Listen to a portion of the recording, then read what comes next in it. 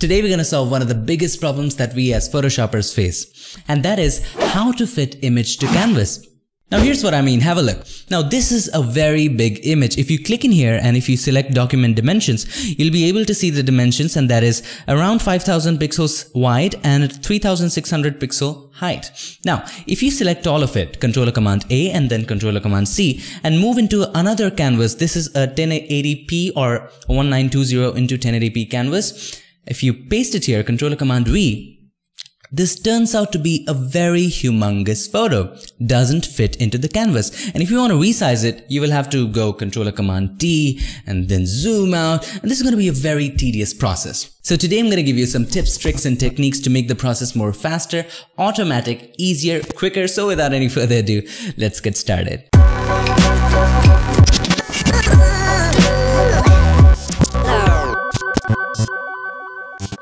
So here we are back in Photoshop with the same canvas and the same image. Now here's the thing. There's not one way of doing it. There are several ways of doing it. Number one, change your way of importing your photos into the canvas. So instead of going here and selecting all of it, Controller Command A, Controller Command C and Controller Command V, what you need to do, you need to go to that folder and then select the image that you want. This was the image. Just drag it, take it over the Photoshop icon and just release it over the canvas that you want. And as soon as you do that, it adjusts automatically, resizes automatically according to the canvas in the form of a smart object. Now, if you hit enter, as you can see, this is a smart object, which is a good thing, which means that if you make it bigger or smaller, it won't lose any pixel details. It will retain the quality of the original image, which means that if the original image was say 20 megapixels, it will still be 20 megapixels. If you make it bigger, if you press Controller Command T and if you make it bigger, it won't lose any details. Have a look. This was a big image. If I zoom in, it's not losing any details. Why? Because this is a smart object. Now, here's another way of doing it. If you don't see it resizing it automatically, here's what you need to do. Go to Edit, Preferences, and then General. Once you're in General, make sure that Resize Image During Place is selected.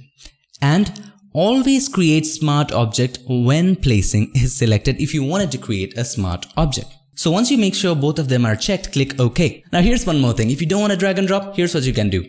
Delete it, and all you have to do, go to File, Place Embedded. Just click on that button and then select the image that you want. For example, this time let's select this image and place, and automatically it adjusts to the canvas in the form of a smart object. Now I want you to see something else. Okay, so let's hit enter. This is a smart object. This is an image. You can rasterize it anytime you want. For example, you want to just remove the wrinkles or enhance something which requires rasterization. So at that time, all you have to do, just right click on it and select rasterize layer, and there you have it. Now if you want it to be ready-made, already rasterized, here's what you can do. It's very simple. I gave you the hint in the beginning, the same general properties. So delete this. All you have to do, Edit, Preferences, General. And in the General Preferences, just check off these things. Always create smart objects when placing. Just check off this thing and it will not create smart object. It will rasterize the photo.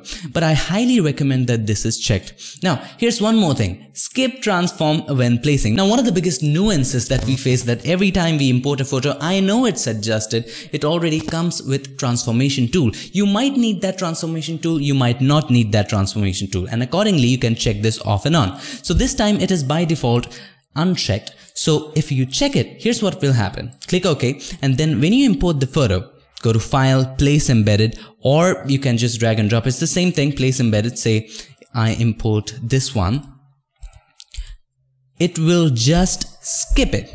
It will rasterize the photo because we unchecked always create smart objects. It will also skip the transformation because we made that choice in the general preferences. So these were the two very important features that I wanted you to know. So either you can drag and drop or you can go to File, Place Embedded. Also, you want to make the settings that you want according to your workflow, go to the General Preferences tab. You can do that by going to Edit, Preferences, and then select General. Also, if you're using a Mac, it would be under Photoshop and then Preferences. Also, what you can do, you can press Controller Command K to go to the General Preferences tab directly, right?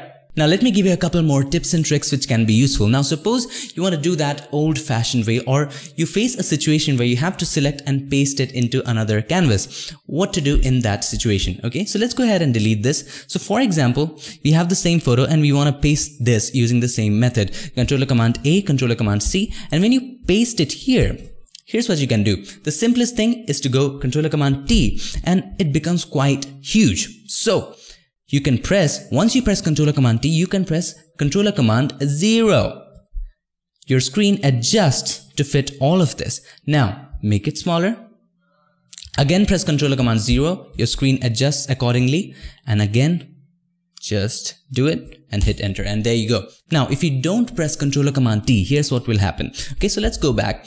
And if I don't press Controller Command T, if I just directly press Controller Command 0, it will just adjust the canvas to the screen. When you press Controller Command T, it will fit whole of the selection inside your screen when you press Controller Command 0. Okay, now coming back to the first method, here was a problem. So when you dragged and dropped, okay, for example, this photo, when you dragged and dropped, here was a catch. What it does when Photoshop automatically resizes, it matches the length of the shortest side of the image to the shortest side of the canvas.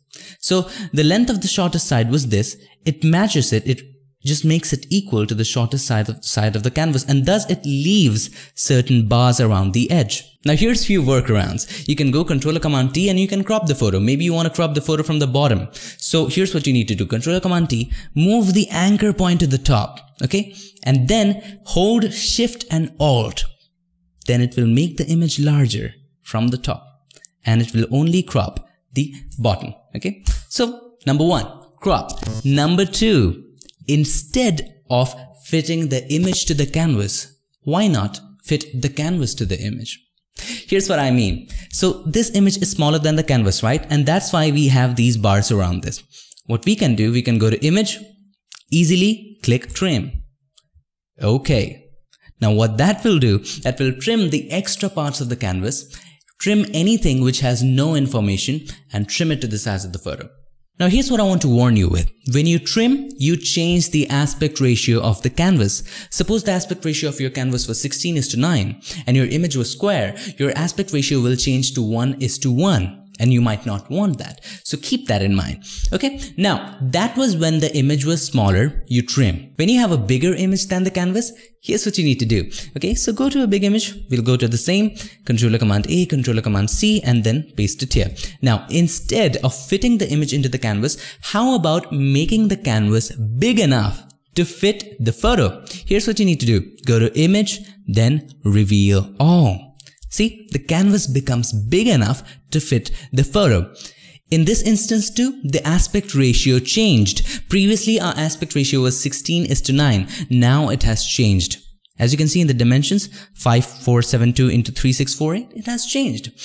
So unless the larger image or the smaller image has the same aspect ratio, when you trim or reveal all, the aspect ratio is bound to change. So those were a couple of tips about fitting your image to canvas. Just remember these few things. Number 1, you can either drag and drop or go to File, Place, Embedded. Your image will resize automatically. Number 2, if it doesn't resize automatically, if you don't want the smart object, or if you want the smart object to show, or if you want the transformation to show or not show, you can press Controller Command K to go to General Preferences tab. Or if you are a Windows user, you can always go to Edit Preferences General. If you are a Mac user, you can go to Photoshop Preferences and then Generals tab. Now, number 3, you can also use Reveal All or Trim. If you have a small image, trim. If you have a big image, reveal all. Number 4, always keep in mind that when you reveal all or trim your photo, your aspect ratio can change. I hope this video helped, and if it did, make sure to give us a like, and also don't forget to subscribe. And not just subscribe, ring the bell so that you, my friend, don't miss anything. I'll see you guys in my next one. Till then, stay tuned and make sure that you keep creating.